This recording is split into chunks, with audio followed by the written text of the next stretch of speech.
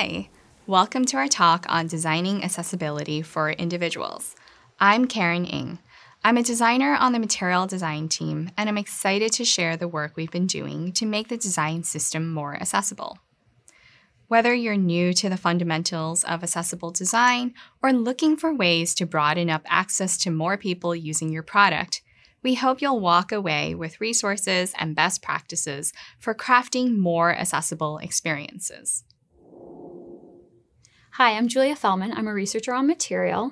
I'm excited to share our research learnings that went into improving our accessibility and inclusivity.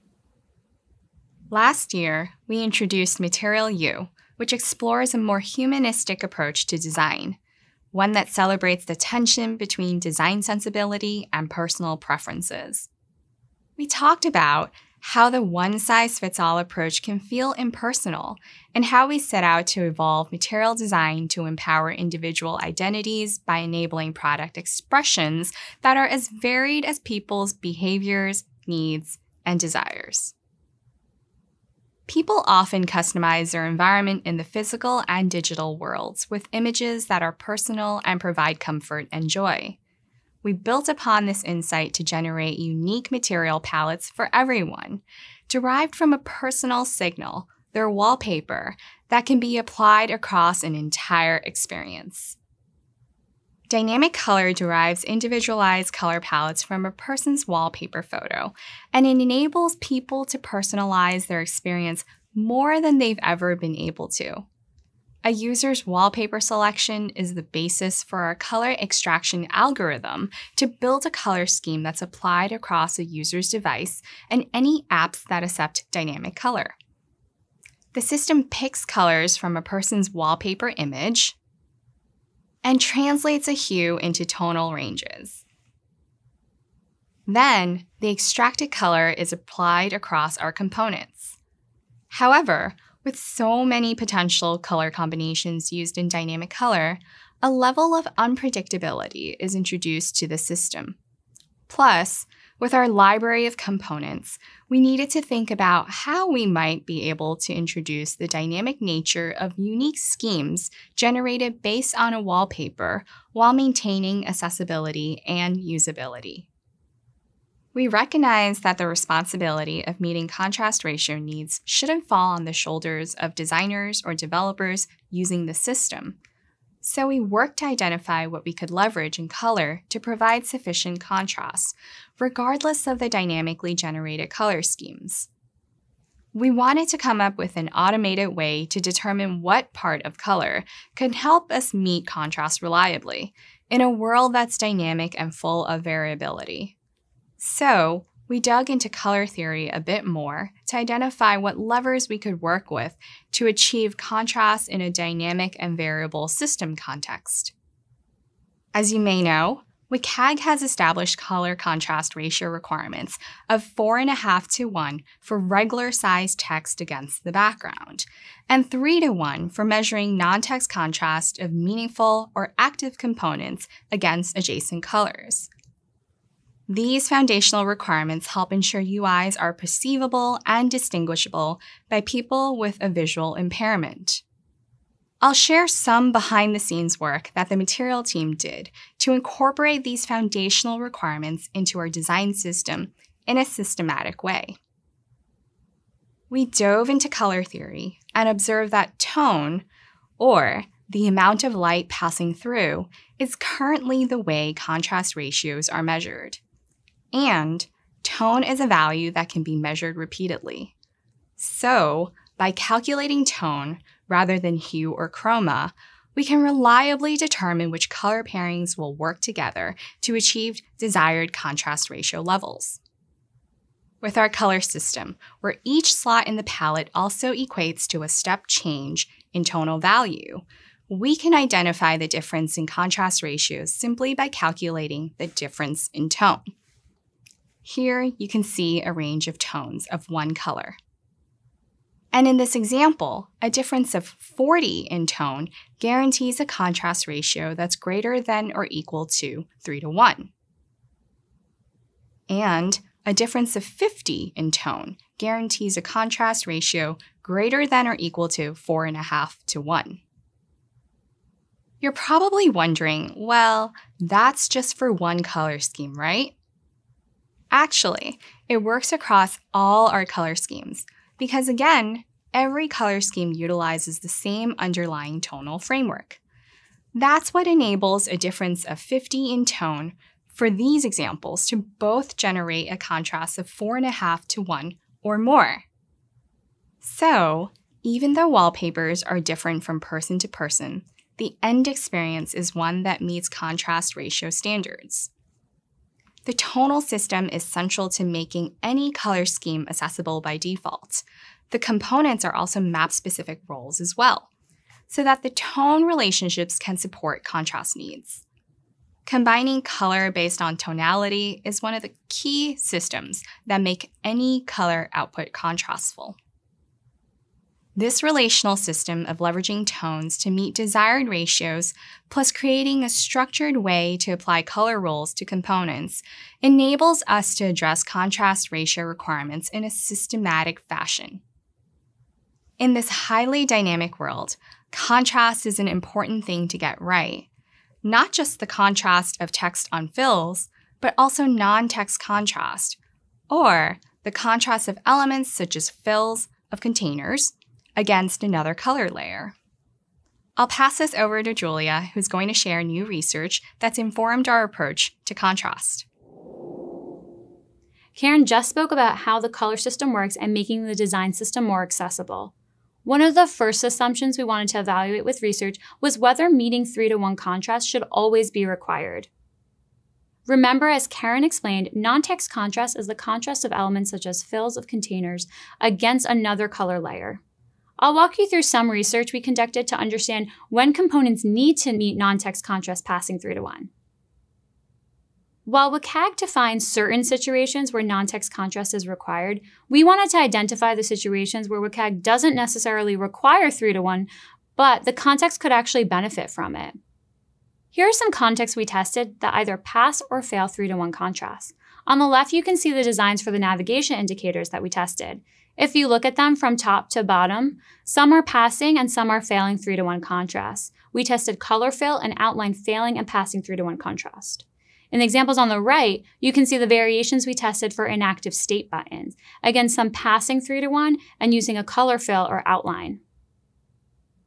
We also tested variations of the floating action button, ones that pass and ones that fail 3:1 contrast. We tested with color fill and also included a shadow.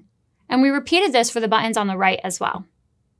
Using the design variations, we asked participants to complete easy and quick tasks. In this study, we measured the response time, how quickly it took to complete these tasks, and we also measured accuracy in completing these tasks. We gave participants the same easy and quick prompts, but varied whether the element passed or failed 3:1 contrast. Participants started the trial by clicking the green dot at the center of the screen. An example of a quick prompt they completed was to tap where you would to write an email. About 687 users were included in the data after cleaning. We included a range of people with different vision experiences, including people with color blindness or low vision. We also included individuals with varying degrees of assistive tech use. Again, this research wanted to identify the situations where WCAG doesn't necessarily require 3:1, but the context could benefit from it.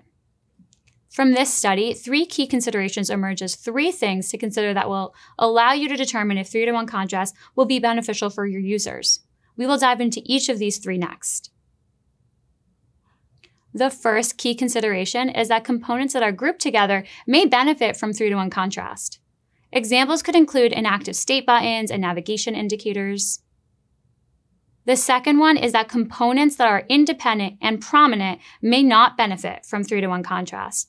Some of the reasons that this may be the case could be because of the location and size of the element. And that leads us to the third key consideration stemming from this research. Components within a UI should maintain a balance. The components can be emphasized with design characteristics such as contrast, hue, size, while taking into account the entire UI to ensure that the overall UI has its intended impact. Let's consider human attention. For example, very bright buttons or a giant button will first be noticed, but may also be out of balance within the UI. We need to think about whether it makes sense for it to pop in that way, given the intent of the UI. Also note that as you increase noticeability of all the elements, the UI would be overwhelming, and what you intended to be noticeable may not be noticeable at all. And now I'll pass it back to Karen to talk about some of the design principles. Thanks, Julia. This is the first time we're sharing this work with anyone, and I'm excited to tell you about this new resource that's available now in our guidance. Material U set out to enable systematic product design that's as varied as people's behaviors, needs, and desires. And we've kept building on this goal to create personal, accessible design. To provide a framework and structure towards how app makers can build inclusive, equitable experiences, we put together a set of principles that can guide process and decision-making. First, consider learning about what people need before defining a solution. Formal and informal research can open new ways of thinking, reduce biases, expand perspectives, and encourage creative ways to make access available, especially to those who fall outside prevailing norms. Publicly available resources are often generalized and abstracted in order to suit the broad needs of populations of people. While it's good to start with the publicly available accessibility resources online, consider whether you can conduct research with the people you want to learn from, apply to the context of your product or feature. You can scale this work up and down depending on your resources. Next, working within minimum requirements established by industry standards is a way to ensure equal access for all. Rather than viewing these requirements as a constraint to what we can or can't design, consider them as a creative opportunity. Think of this as an opportunity to challenge common assumptions and conventions and push outside the box to design for a variety of human experiences. Last but not least, it's important to recognize that needs and wants can differ between individuals. It's part of what makes us unique too. Honoring individuals and their multidimensional wants and needs and abilities is critical for inclusive user experiences. Industry accessibility requirements are often a minimum standard, so consider making the choice to raise the bar by not simply meeting just the minimum, but providing people an experience that's flexible and customized, especially since we've now established that there isn't a one-size-fits-all, nor one default that works for everyone. I hope these principles helped expand your awareness towards designing for the diverse needs of individuals. You can read more about our principles at material.io. Material is a large system with many components, which we want to apply contrast learnings to and provide more flexible support towards. Where we started with was one of the most widely used components, switches. I'll turn it back over to Julia to talk more about switches. Thanks, Karen. I'm going to run through some of the research we conducted on switches. We wanted to know what makes a switch look on or off. Without clicking on it, when you just look at it, what makes it appear as on or off? More specifically, is it the color of a switch? Maybe the position. Is it having a check or an X mark? And how does the theme play a role in all of this?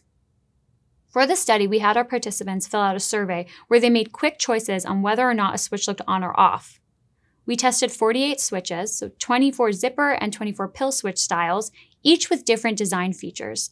What we varied was color, position, signifier, meaning check or X, and theme.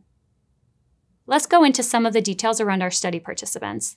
There were about 197 participants in the study, about 25% had low vision, and about 10% were older than the age of 50.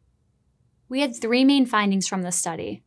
The first one is that it didn't matter whether the switch was a pill or a zipper style in terms of understanding whether it was on or off.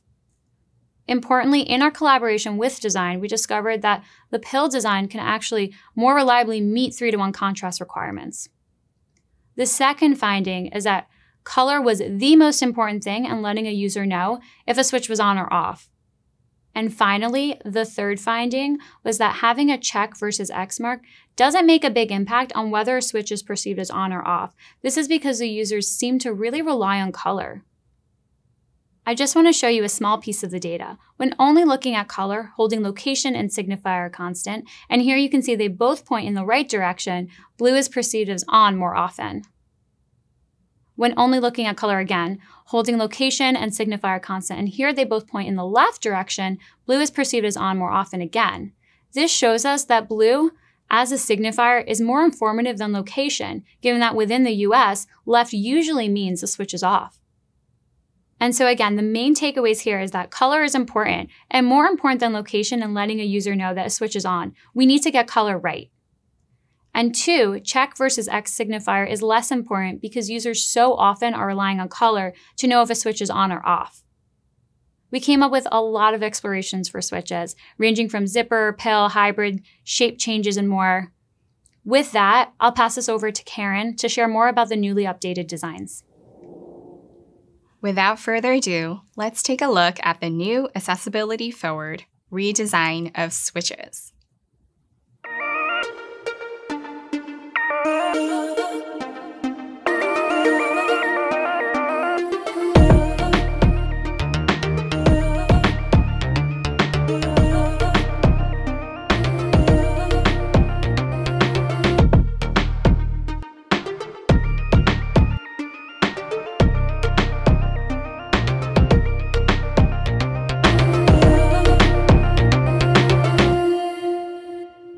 Julia mentioned how important color is to the switches. So, in our redesign, we worked to make sure color would consistently meet contrast ratio requirements, particularly in the world of dynamic color. Having the handle live within the track made it more possible to consistently satisfy non-text contrast requirements because this simplifies the design.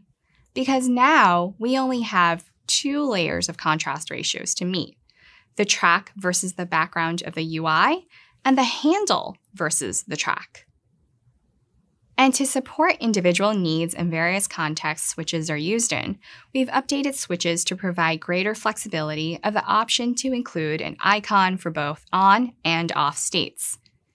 In addition to the icon option, for the off state, the switch looks very different than the on state. Elements such as a change from a fill track to an outline track also help provide an additional cue to people to help signal a difference between the 2 states. And of course, the color is different for on and off, with the color for on being more colorful and vibrant, and the off more muted. Applying our accessible color framework to the color of the switches helped us meet the requirements between these various layers. Let's dive a bit deeper into this. The track versus the background, the handle versus the track, and the icon versus the handle all exceed a 3:1 contrast ratio. In the off state, the outline against the UI background and the outline versus the switch's track all exceed 3:1. And the handle also passes against the track. Icons can also be used to communicate the switch's state. Adding in cues like icons may better support those who don't rely on color to distinguish states. A switch is successfully toggled when the switch handle slides to the other side of the track upon interaction. When a user interacts with a switch, its handle size changes and the corresponding action takes effect immediately. The left demonstrates interaction behavior when a cursor is used to interact with the switch, and the right shows the behavior when someone interacts by hand, such as on a touch screen. In the on state, the handle color changes and grows just a bit upon interaction to indicate responsiveness to the user input. Once the handle arrives in the off state, the handle shrinks, using size as an additional way to convey on and off state differences. With the switches case study, we showed you how we prioritize accessibility from the start of this redesign, learn from people through user research, and work to understand industry requirements that spurred creative opportunities. Our research took us from the old switches on the left to the more accessible switches on the right, making the overall switches more accessible than before. As a quick recap, we made several improvements to the switches. Since getting color right was important, we made sure to use color to convey on and off states. Meeting multiple layers of contrast proved difficult with the original switch. So, we reevaluated it from the ground up. With this new switch architecture on the right, we're able to ensure contrast is met. However, we ensured that we didn't rely on color as the only sensory to convey state change information, but also utilize size differences, fill versus outline styles, and the option to include icons as an alternative way to convey information.